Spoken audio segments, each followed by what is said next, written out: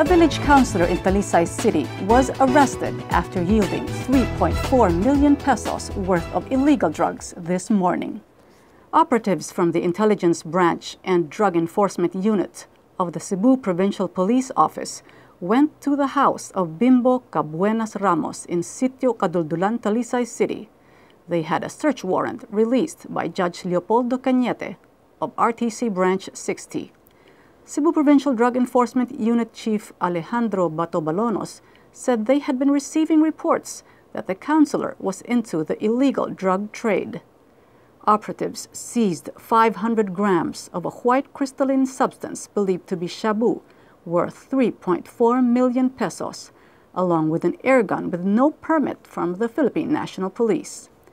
Aside from being involved in the illegal drug trade, Batobalonos added that drug pushers used the councilor's house as a hiding place during police operations. Rowena Ramos, the councilor's wife, denied that the illegal drugs were owned by her husband. Rowena, however, admitted that the airgun was owned by Bimbo's father, and she did not know that keeping it was illegal. She also believed that the allegations against her husband were just made up by some people envious of their family.